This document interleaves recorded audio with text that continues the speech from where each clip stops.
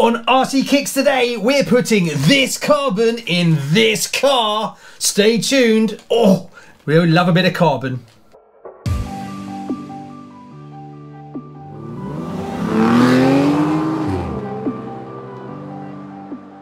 Hi, and welcome to RCKicks. On today's show, well, we're back working on the Kyosho Rerelease Fantom. Beautiful car, absolutely adore it, drives lovely. But what am I going to do today? Well, we are fitting a full carbon set to it. Now, this is from H2RD. They don't sponsor the show, I am purely a customer, but after seeing these, I just wanted to show you because I was blown away by what I got. They offer basically a full set. You can get a top deck, the chassis and the front suspension steering brackets. There's two of them. So really with this kit you can turn your Fantom into a total carbon chassis. Now the Fantom is a 112 kit 30635B. It comes with FRP chassis as stock, which is fibre reinforced plastic, which is a composite made material with polymer mix reinforced with fibres, usually glass. So it tells me. So you're pretty light and very strong anyway, but if you love a little bit of carbon like me, like if you're a bit of a carbon whore, yeah, that's me, I like it because it's so pretty. Then I saw these. Now you would expect a full set of carbon for this car to be expensive, and I have to tell you, no, not even slightly. The chassis, the brace and the top mount and delivery, under 30 quid. I kid you not, from Hong Kong. This company, H2RD, I'll put a link in the description and I'll put some pictures up of their website, are selling the whole set for basically 284 Hong Kong dollars, which when I translated it into UK pounds, I thought it was wrong. It's like 27, 28 pound. And so it was so cheap, I was like, I'm gonna get it. It might be junk, but for that kind of money, I'll give it a go. So it obviously takes a while to get here from the UK, so don't expect super fast, be with you in 2 days. I think it took about 3 weeks in all to come. But it also comes in a nice box, wrapped up well. So packaging is good. The actual, what you see here, the presentation, you even get stickers, is great. So I take my hat off to them. They are really knocking it out of the ballpark. Now these are, I'm going to give you some of the blurb. It's a carbon fibre, but it's Japan Toreyuka carbon fibre. No idea what that means. It's 2mm chassis plate, basically. So yeah, right, what we got to do first on the show is, I'm not sure whether I've got to strip the whole car down or whether I can just remove certain parts. So I'm going to get my tools out, I'm going to open up the body, we'll take a good look at it, and then I'll come back to you about what's the plan. So let's get ready. Oh, carbon, oh, it's so pretty. Okay, after having a look at this chassis, it looks like I'm going to end up dismantling most of the car. I think I'll go in from the bottom to see if I can change the bottom section first. The one that's worrying me the most is the bottom steering mount. I'm not sure if I can go in from underneath, just change it, put it in, come on the top and then change the top deck. I have noticed that I've soldered the electronic speed controller to the motor and the wires pass through the center of the chassis, so I may have to unsolder them as well. There's not a lot of space in this car, so yeah. Okay, looks like we're stripping it all out. Okay, so I'm going to weigh it now and we can see what it weighs as it is, and then I'll weigh it afterwards. But hopefully what I'll do is I'll weigh each carbon part individually, and I'll weigh each part individually from the FRP as well, so you've got to know exactly what you're going to get, whether you just want to change one part or do the whole lot. Right, so the chassis is currently sitting at 793 grams without the body. If I put the body on, it pushes it to 872. So there you go, there's the markers of what we've got at the moment. Let's strip it down and see if I can change the parts without dismantling everything. Wish me luck.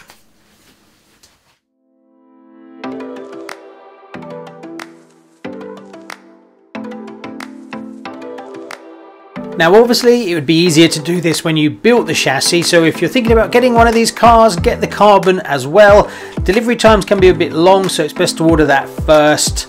Otherwise you'll be sitting on your kit waiting for the carbon to arrive. Now I was a bit worried that I was going to end up having to dismantle the whole car, but you can actually do it in stages, just like I'm doing it now. If you take your time and you're gentle with it. The first thing you've got to do is remove the two main pins that go from the top to the bottom. There's just little clips. Then you can actually unscrew the top deck. There is two little brass ends. When you remove the top plate, be careful because the uprights, there's a little plastic O-ring that sits underneath the top deck. You need to replace those back again, and then you can just do up the bolts. Once that's done, everything's secure again, you can flip it over and then it gets a little bit easier again. You've just got to remove the front bumper section. There's only two bolts that hold on the body pins. Once you've removed the body pins, there's just 4 bolts to remove to gain access to the underside of the steering and the C-plate. The C-plate is held in place with the steering screw that I'm removing now. Once you undo that, you can slide out the C mounting plate. The underside of the chassis can be moved quite a bit, so you can actually get an Allen key in and remove the 2 bolts that hold the bottom section in place that you can see now. Remove the bolts from each side and lift out the underside tray. As you can see in the uprights, there's 2 little plastic washers. Make sure you put them back with the brass ones as well. Line them up and put the bolts back in place. Don't move things around too much and you can get away with it. It's not that difficult. That's the hard part done. Now we're just reassembling. Return the 2 bolts that hold the lower chassis in place. Do up the nuts on each end. Take the C plate, place it into the chassis. Now you need to put the bolt in that holds the steering in place and clamps the C to the chassis. Now that's the front, upper and lower swapped over to carbon, as well as the C bracket. We now turn our attentions to the rear of the chassis. It's a simple 4 bolts to remove that, and then you can pull off the lower chassis. I've actually got my receiver stuck to the chassis, so I have to disconnect that as well. Once that's removed, we can simply put the carbon one back in place. Return the 4 screws from the back mount.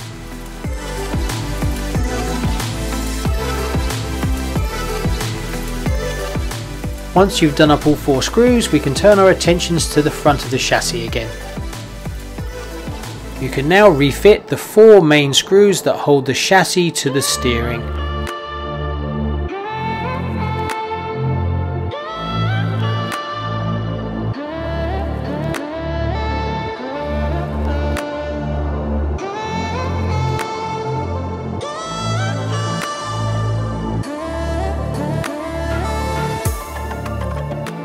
Don't forget to refit the steering pins.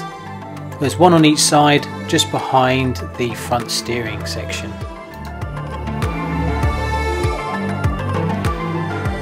The last thing to do with the front is to fit the body pins back and the front bumper carbon mount.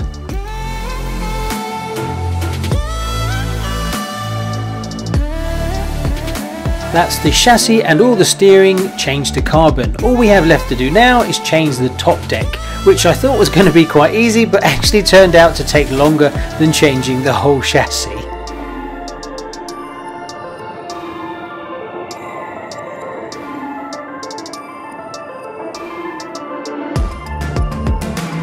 Now there's no particular order to this, it all depends whether you have soldered the electronic speed controller to the motor while feeding the wires through the top deck. If you haven't, it is super easy. If you have, like I have, you obviously got to desolder the wires so that you can feed them through to remove the top plate.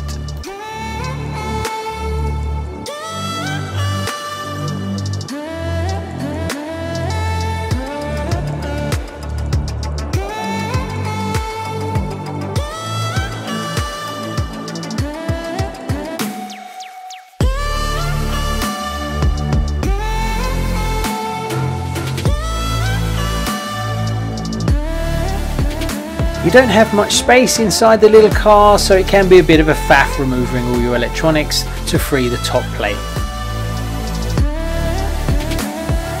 You have to transfer over the 3 rubber bungs that were on the top plate from the original kit. They can be a bit fiddly to push out without tearing, so go easy, be careful. I used a Phillips screwdriver and slowly pushed them through.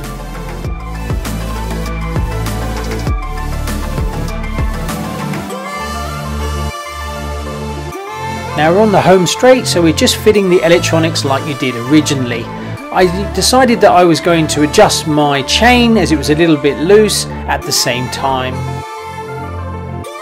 Can you spot my little mistake? Can you see it yet? I fitted the top plate without placing the chain above it, so I had to undo the top plate to slide it out the way so I could get the chain over it. It was tight enough that I couldn't feed it over the top.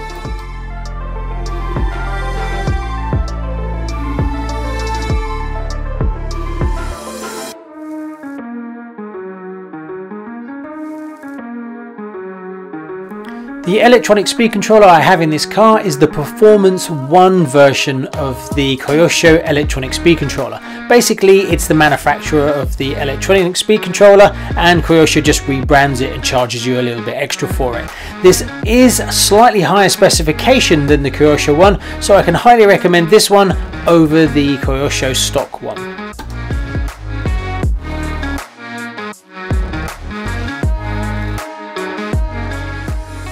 Now normally you would trim down all your wires to be exactly the right length for a car like this, but as I move electronics around when I'm doing different builds and things like that, I tend to leave my wires at their stock length. So it can be a bit of a mess and sometimes it can be a bit of a faff, but that's why my wires are all so long.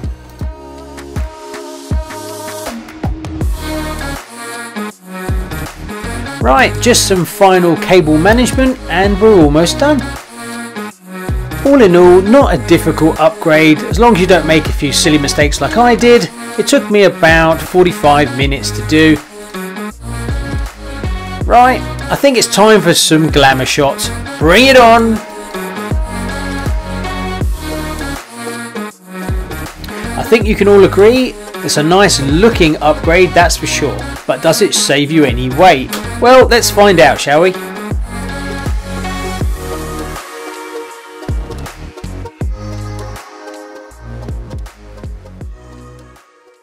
And there you go, she's all done. How did I find it? Well, it was actually easier than I thought, apart from a few little mistakes that I made that I'll impart to you. So if you decide to do this, watch out for those. And the first one is this top plate has a direction. It's not universal. It has to go on one side because the servo is on that side. Don't put it in upside down like I did. What I actually did was I took the bits and pieces off of the original plate and I was putting them on the other one before I fitted it.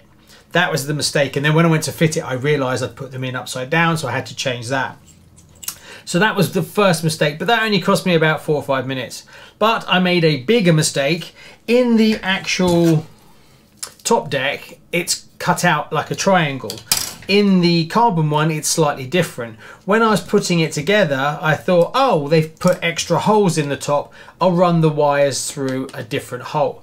Totally forgetting that the battery slides in there. So I'd soldered everything up and then I realized, yeah, that's not going to work. So I had to unsolder it again and then move them back to the middle section. So if you're going to fit this, run your wires through the middle section here because of the battery, not these ones here.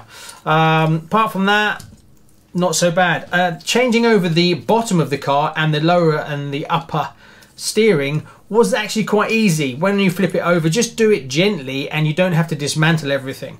At the same time, I tightened up my chain a little bit. It was a bit loose. A lot of people, when they see this car, they think, why have you done it? You shouldn't run this across the top deck. It's rubbing. That's exactly how it was designed, believe it or not. In the kit, you actually get a little tiny set of stickers that is hard plastic. And the idea is you put it across the top deck. That's why I went and got the extra bits I had left over from last time to put. So you put a bit of it on the top deck and you actually stick a piece of it on the battery. Now, one of the things I found that was really nice was when they made this top deck, the original top deck has these small holes here, which they want you to use this tape. So you actually pass the tape through the hole and you tape your battery up. But that's a terrible idea, because when you want to charge LiPo, you don't want to charge it in the battery very often, let alone leaving it around with the LiPo battery in it. And if you use the stickers and you keep taking them on and off, they just don't work. So that's a terrible design. But you can, obviously, like I've got the Kyosho Velcro straps, which I picked up off eBay. But the problem is that the holes are designed for the tape, and the actual straps are thicker, so getting them to feed through crunches them up a little bit and they don't work brilliantly. It's still better than this rubbish tape idea, but luckily the top deck in the carbon one, they actually make these holes bigger so the straps fit perfectly. So that's definitely a bonus. So I'm really chuffed about that, and they sit really nicely. So if you do the carbon upgrade, get a set of these Velcro straps, makes your life so much easier. So apart from that, right, let's look at the numbers. So I weighed everything, so I'll go through every part individually, tell you what the grams difference between the original one and the carbon fiber one. Now, my scales are not perfect. They're just kitchen scales and they only work to the gram, so I can't give you the 2 points whatever gram. It's just 1 gram or another, so it's not perfect, the weights I'm giving you, but they're good enough as a guide.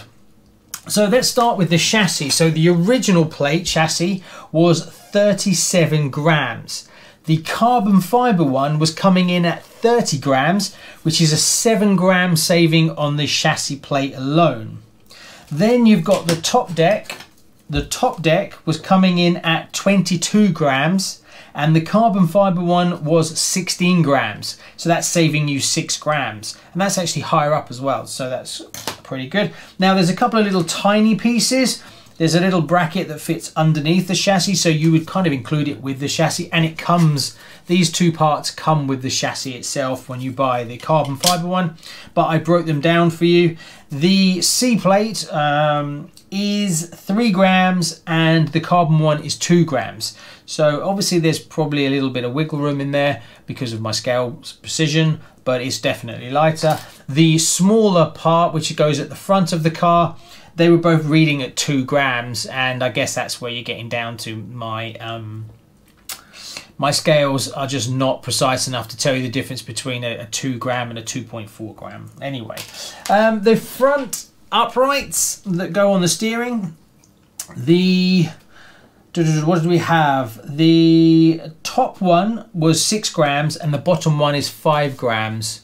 They are actually different, and there's different holes cut in them as well, so that's why there's less material, so they're fractionally different. The carbon ones were both 4 grams each, and that saved you 3 grams. So a total saving of, originally it was, the car was 637 grams. After the carbon change of everything, it was 622 grams. That's 15 grams lighter between the two. That works out to be 2.35% weight saving across the whole car, obviously minus the battery and the body. That's 15 grams and it costs about £28. So at 15 grand saving for £28, you're looking at £1.87 or £1.86 and a bit per gram. So £1.87 a gram saving is very good, very, very good. So if you're racing this, you definitely want to be upgrading it for that kind of money. Next, I would like to get hold of a set of titanium screws for it. That would be really interesting to see how much lighter a titanium screws would be. If you know where they sell them as a pack, put a link below. I had a quick look around and there's a few Kyosho sets, but I haven't seen an exact one for this car yet. So that will be cool. Also, I think some titanium wheel nuts, and whether there's actually a titanium rear drive shaft, I don't know. So comment below if you've seen that, as well as whether they make these parts in titanium. That would be pretty cool. So put a comment below. What do you think? Good idea, bad idea? I guess it's really, there's two people that are going to buy this. One is the racers because they want to save some weight, and two, it's for people who really love this car and just want to make it a little bit more special by putting a carbon chassis on it, and I can't see it doing any harm, which is kind of me really. As from a torsion point of view, I honestly can't say whether it's any worse or better than previous. I honestly, there's no way for me to test it really. So whether you end up getting lighter but you get more flex in the chassis, that's, I cannot tell you. Anyway, thanks very much. Please like and subscribe, and I'll see you on the next one.